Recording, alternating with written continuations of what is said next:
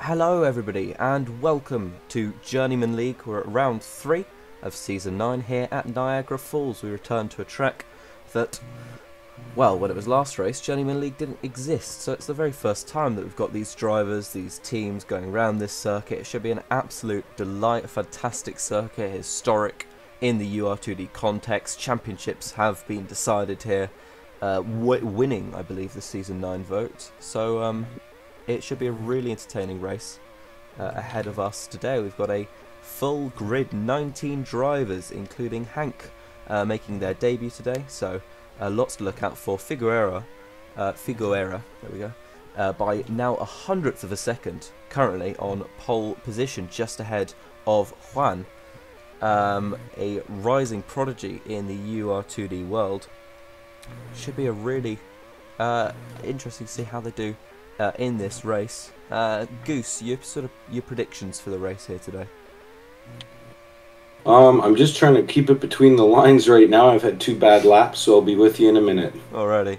Well, I'll meet you up just for the time being then. And yeah. We've got Saucy now, provisional pole position. It's a couple tenths there between themselves and Figueira. It's 27.75 as we head onto the 3rd lap of qualifying. We've got Juan making his way round the track. Can they improve on 3rd position currently? Figueira, Enigma up to P2. Front row start for the former UL driver. Juan and R3 down to those lower positions as it is here. We have Saucy starting from pole position for Solaris. Raikar Supernova's Enigma starts alongside him on the front row. Figueira only 3rd for Ferroverde.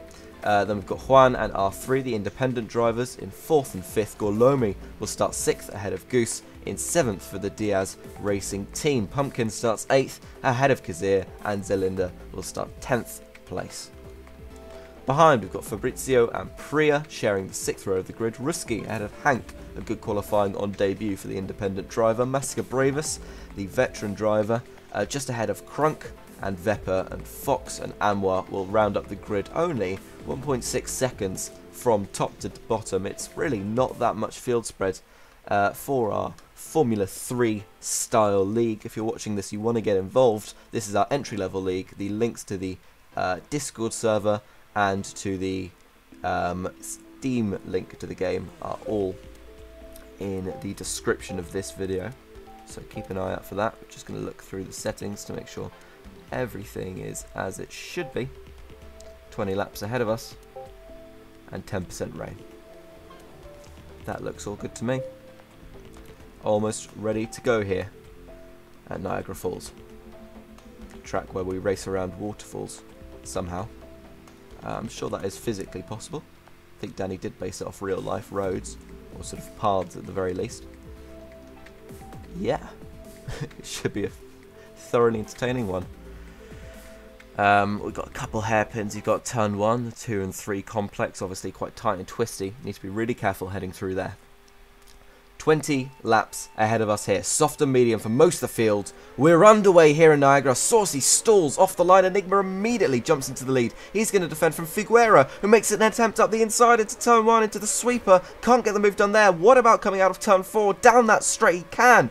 And Juan putting Enigma under pressure now. Saucy dropped down to 4th, but he shoves Juan around a little bit there. Goose and Gorlomi, Zelinda and Kassir and R3 in this pack down to 9th position. R3 makes 2 positions up. Coming out of the bridge, can he make it? 3 as he comes out through here. He got slightly held up, I think, behind Saucy. He's now going side by side with Kazir up the main straight onto the 2nd lap here. It's 3 wide for the lead. Juan, Enigma and Figueira going through. Figueira forced wide, our championship leader, off into the grass there. Enigma and Juan very much coming out of that better, and again through that next corner, a bit too much grass for the Portuguese-Japanese racer. Kazir, the Turk, up the inside of Goose, battling. It's still Saucy, looking to recover from that stall off the grid. Can he make his way up? He's currently holding 5th position ahead of the Diaz car of Goose, and of course Gorlomi behind. It's going to be 4 wide into turn 1. Kazir currently leads this pack. Oh no, looked like Saucy took a bit of wall there.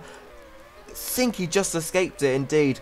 Gorlomi ahead of Goose, who takes a bad line through there. 3 wide across the bridge. Can Figo make a good move to the outside here? Just about slips in there Saucy back up the inside into the final 2 or 3 corners. We've already got a car parked up. It is R3 who on the opening lap has decided he will take no further part in this race, parked up before the first pit box on his second lap, and that is devastating to see a driver so promising and so talented out of this race already. Juan with a slight move forcing Enigma off. That is not really what you want to see in your lead fighters, but for the independent car, in the independent car rather, just taking the lead there. Saucy up the inside of Enigma, makes a mistake. He's going to have Gorlomi right behind the fastest lap holder as it stands on the medium compound tyre, no less. So maybe a bit of slipstream involved in that one. Saucy went wide. I think Gorlomi right into the back of him. That allows Figo to go through, chase after the Dutchman up ahead of him, and of course the Belgian at the front. I believe that is the Belgian one. Kazir in 6th place currently, holding off the 2 Diaz cars. Behind it looks like Zelinda, due to ping issues, might have just taken Goose into the wall a little bit there. So definitely need to be more careful around your teammates. Zelinda though looking to put pressure on Kazir up ahead if he can through these sweeping first, second and third corners. A really interesting technical part of racetrack where if you make a mistake it can cost you all the way through that complex. Zelinda off the track there, teammate Goose there to back him up. One of 4 drivers out of our 19 here today to start on the hard compound. We've got another 5 starting on the soft, and all the rest, I believe that's 9 drivers if my maths is right, on the medium compound tyre. Maybe 10 drivers, I'm not that good at maths. Figo just ahead of Enigma, Kazir and big saucy Italian woman still fighting it out over 5th and 6th position. Zelinda and Goose Fabrizio will give a bit of love to our lower runners. Ruski heading just Priya at the moment, former and current RMC reserves, the both of them. Hank in their first race just ahead of Crunk here today, the famous Canadian, famed for his banter off the track but also sometimes his racing acumen on it. Saucy is our first driver into the pit lane, the podium contender so far in this race, looking at an undercut potentially, seeing how they could do.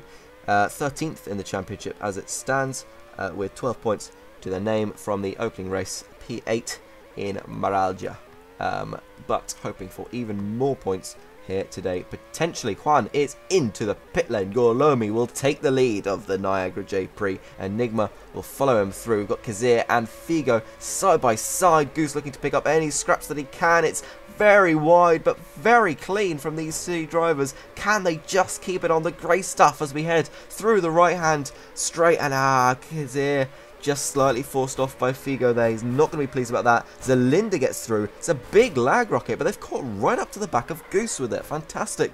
Perhaps unintentional little move to get them ahead, and Goose, I think Kazir being a bit bullied by the Diaz Racing cars at the moment. He's not going to be best pleased. Enigma heads this train, although Gorlomi just a little bit up the road. Gorlomi currently 5th in the championship, our highest driver who hasn't participated in both races so far this season, having taken a podium in the opening round, the Spanish J-Prix. Vepa, Hank, R3 was already in there, so we've got a couple more drivers headed into the pit lane. Gorlomi will be the first of them. We'll have a look at undercut radar as Zelinda goes through. Where are fast coming drivers? It's going to be Juan who goes through on the hard compound tyre. Gorlomi there. Ruski, having not stopped yet on his hards, inherits, well, now 5th position. And we'll see who else. Enigma, who has pitted onto that medium compound of tyre, currently in 6th behind the non-pitting Hungarian. The Dutchman slides his way up the inside, going into the 7th corner of this circuit, I think. Gorlomi and Saucy, oh, it's a bit of a collision coming down into that very deceiving hairpin, one that you really need to be careful for. The runoff on the outside can really trick you into thinking you've got a bit more room to work with than you actually do. It can be very difficult just to judge your line. Enigma onto the grass there. Kazir and Priya involved as well. Priya running in the top 10. She won't be for much longer. She does have to come in off those hard compound tyres, but not just yet, as we see Figo and Gorlomi side by side. This is 2nd, 3rd and 4th, or 3rd, 4th and 5th rather, as Gorlomi looks at a move at the final corner to the outside. He goes crammed up against that wall. Will he pick up the scraps from Saucy and Figo here? Figo goes narrow then wide. Gorlomi just drops back massively to make sure that he doesn't get involved or swept up in any big collisions going on there, but looks like the entire field, bar 2, have stopped. Amwa and Priya are only drivers not to be into the lane at what is expected to be a 2-stopper or a 1-stopper. If you can make those tyres last.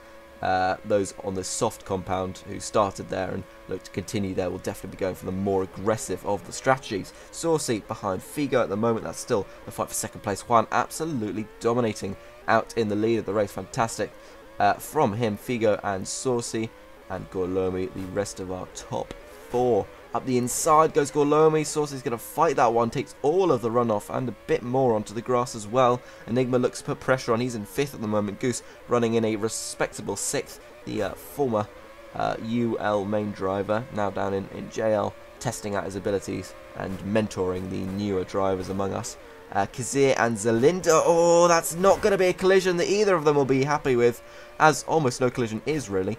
But they both go off, both at turn 2 and turn 3. It looked like they're sliding into the grass, into the barrier. Kazir weaving down the straight. He must be absolutely fuming with Zalinda at the moment. Fabrizio up the inside. Can he make it 2 in 1? Not quite, but he will take 9th place for the moment. It looks like we've got a fight for the lead and the podium hotting up. We'll just check on that after we see how this concludes. It's Zalinda and Kazir wide again. Through goes Fabrizio into 8th place. Great little overtake. Juan and Figo battling it out now. Juan has stopped earlier. He's on the hards. Figo on the fresher medium compound tyre takes the lead of the race as we head onto the 17th and 4th to last lap here. We've got the lapped cars battling. We've got the lap ahead cars battling. It's Gorlomi and Enigma. It's Amwa and Mascabreus. Everyone has someone to fight here today around the falls, it seems. 5th and 6th. Amwa made a little mistake there. Pumpkin looking hot for a 7th place finish. Can he make it anything more than that? Priya is out. Priya, our 2nd retirement of the race. She's decided she will take no further part. The last driver, I believe, to come into pit lane and has decided to absolutely end her race then and there. Maybe a disconnect or maybe intentional. We don't quite know, but it's Enigma now up. I think Juan was ghosted there. Maybe a penalty? Or perhaps hit a pit trigger or something like that. Can't have been. Must have been a penalty there. But Juan was ghosted. The Dutchman and the Belgian didn't fight too much, unless there's a bit of a checkpoint issue. Surely not. But Juan, it looks like, is bumping around all over the place, at least on my screen. We'll check in with the drivers. Enigma still running in 3rd place. We've got a really good fight for the lead going. Juan is definitely lagging here, and he needs to just keep this track position ahead of the fast Dutchman behind. And I think Priya has now left the game. Maybe a disconnect in the end. Gorlomi looking really good for a potential podium here if he can keep it all within the white lines as we head towards the final lap of this race. It looks like Figo coasting. Well, not quite coasting, but definitely deserving of a 2nd consecutive win just as he took victory in Kyalami. It might be yet another one for the Portuguese-Japanese driver, but what of the drivers in the purple cars behind him? It's Juan versus Enigma over 2nd place. Will there be one final opportunity for Juan to go? He's gone way deep, and that will surely wrap it up in a nice bow for Enigma and for Figueira, who for the 2nd race running wins the Niagara J-Prix. Enigma will take 2nd. Juan will be on the podium. Gorlomi just behind Goose in the end. Goose takes 4th.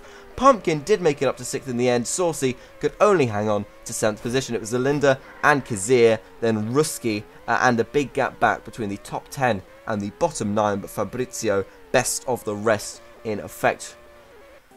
And we'll see how these drivers finish for their teams. So it was the Ferroverde of Figueira who won the US J-Prix. Enigma behind in 2nd, then it was Juan, Gorlomi and Goose. 5th and 4th Gorlomi to take the fastest lap in the end. Pumpkin for the Raikar Supernova team. 6th place for him. 7th for the big saucy Italian woman. 8th for Kazir. Sorry, 8th for Zalinda. 9th for Kazir. And 10th for Ruski in the Solaris. Fabrizio in 11th. Just ahead of Hank, who really impressed on debuts. 12th for him, right ahead of Krunk, a gap back to Masca Brevis, who is ahead of Amwa and Vepe Fox, the last of the runners. Priya out towards the end and R3 out on the very 2nd lap of the race. I'll do some interviews if we normally do after these races. I'll go to Goosey first. Goose, how was that race for you? P4 in the end. Oh geez, that was a grind. It was a game of patience. That track is just chaotic. I really benefited by slipping Enigma and getting back up into the pack after taking some crashes. So it was a great battle with Gorlami on the last lap too. So GG Gorlami, nice race. Indeed. And we'll go to Saucy, if you want to say a word. Don't worry if not, but fell down to 7th in the end there. Oh yeah. Bit disappointing. You're running high earlier on. What do you think happened? I don't know. I made a really terrible mistake at the start. Then I just kept getting pushed off. I don't like this map. Yeah, it's fair enough. But still, a very solid result for yourself and the Solaris team. Double top 10 there, so something to be proud of. Yeah, we should be getting higher places though if we want to compete with DS. True. And that's it for me. Bye. See ya. And finally we'll go to Enigma, our P2 man, in the end. Really good fight all race long that was, for the podium, for the win even. If you do want to come onto the VC, then don't worry if not. But how was that race for you? Man, that was something. I got the P1 because an actually very surprising pole from Saucy. That was like a very quick lap. But he stalled on the start, so I got P1. Tried to get away, but just got swallowed back up. And then had some actually fell back quite far. Honestly, I expected not to be able to catch one up again, who had like a crazy first stint. But yeah, fought back throughout the field. I think this is the first time I've actually been fighting this season, except for with Figo. And yeah, it's been a fun race. Yeah, absolutely. It was a thoroughly entertaining race for, well, it looked like pretty much everyone involved. I thought that was fantastic. Thanks for watching this. We'll be back with a lot more chaos probably next week in Canada. It's the Vancouver J-Prix and a very flat out circuit. We'll see how our third tier drivers manage to navigate it. They've put on a fantastic show here today. That's all for now. Bye bye.